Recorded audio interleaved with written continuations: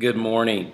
Trust that your week has gone well and that you are doing all right and have avoided the virus that's going around and that has kind of inconvenienced us this last week. Just wanted to give you another word of encouragement this morning. Kind of goes along with the sermons that we've been preaching Sunday and then Wednesday night. Focusing on the Lord is our strength. The Lord is the one in whom we can trust.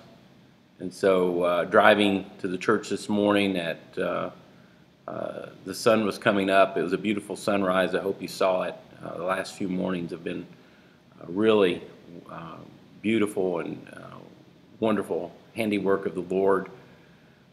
Just thinking about God and how good He is and how great He is. And so my mind went to Isaiah 26 and verse 3, which says, "Thou wilt keep him in perfect peace, whose mind is stayed on thee, because he trusteth in thee.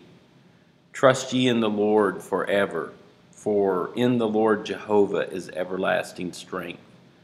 And so as we keep our hearts and our minds upon the Lord, we know that He's at work. We know He's going to do all things for our good and for His glory.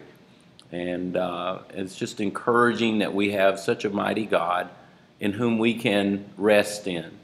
And He will keep our minds in perfect peace as we trust in Him. And so I hope that today you will be just focused on God. Get into the Word. Fill your mind with Scripture. And just learn more about this great God and what He is able to do, what He has done, and what He's going to do. And we look forward to just seeing God be glorified in everything. I trust you'll have a great weekend. Again, we won't be meeting. We'll have a message posted on YouTube, on the website, and on Facebook as well. If you haven't liked our Facebook page, I encourage you to do so. And there's some great inspirational quotes that are on there. And we look forward to the time that we'll be able to meet again together. You have a wonderful day and look forward to seeing what God is going to do.